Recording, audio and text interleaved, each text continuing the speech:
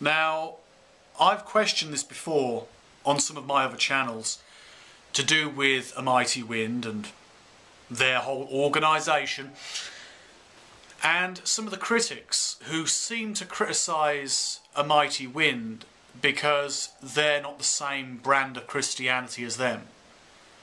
However, what I see in most cases with the critics of Amighty is not just simply Christians hating on Amighty I see people who are genuinely concerned about the aspects of that organisation, the Almighty Wind Ministries, and how it works, how it operates, how it claims to have the truth, and yet it's hating on people. It's going against the ideas which are meant to be, well, sacred. You know, if they follow the Bible and follow the ideas of the Bible and you believe in that kind of stuff, then sure, you're meant to follow the rules, and they are putting curses on people, hate on people, and I just can't see how that's legitimate, to be entirely fair. You know, people have so many different ideas of truth out there, but if there's bold-faced hypocrisy, I can't see how you legitimise that. How that is legitimate and acceptable in a belief which is meant to have all of these positive characteristics, or at least characteristics that are meant to be Christian.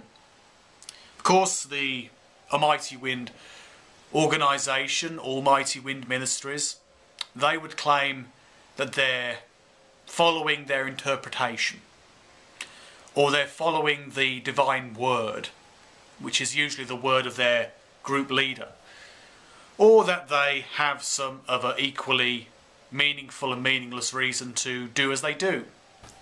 You know what, that's all fine and well, you know, believe as you will, but don't act like you're holier than thou, when clearly you're not. Okay? You're not actually showing that you are correct, that you're right. When people have criticised you, you've flagged them down. You flagged me on many occasions. You flagged Mimica, you flagged Red Smoky, otherwise known as Jihad for Jesus. You flagged down Thick Shades, and many other people. That's a very, very small list, by the way.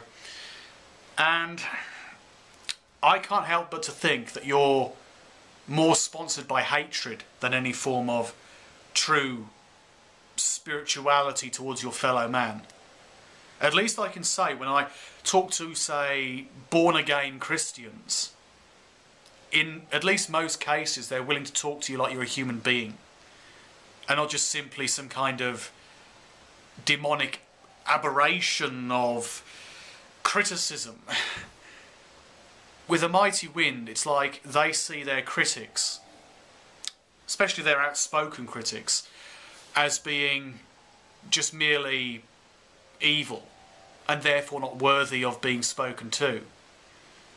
It's like they don't, you know, unlike most Christians, they don't actually care about the person's being, their soul, if you prefer the term. They don't care about their existence.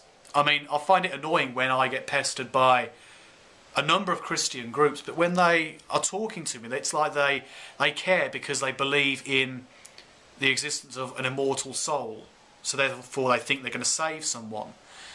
But when it comes down to Amighty they're following a cult leader, they hate on people, put curses on people, and there isn't that emotionality in there that they actually, well, give a crap. I mean, maybe they do. Maybe they do care. But from what I can see, from what I can tell, it's like they really don't give a shit at all. That's my opinion. I mean, I suppose if they didn't care at all, they wouldn't speak at all.